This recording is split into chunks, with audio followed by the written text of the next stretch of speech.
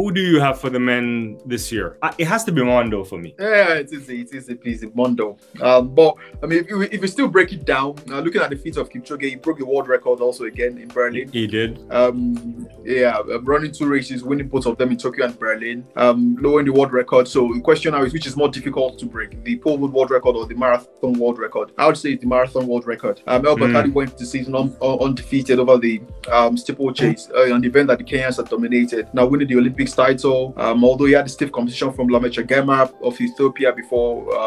Gema had a bit of injury and he couldn't compete in the finals with Zurich. And there's no lie, I was also bringing the razzmatazz to the sport. And there's Jakob Ingebrigtsen, after falling short against Jake Weitzman in the men's 1-5, going on to win the men's 5,000.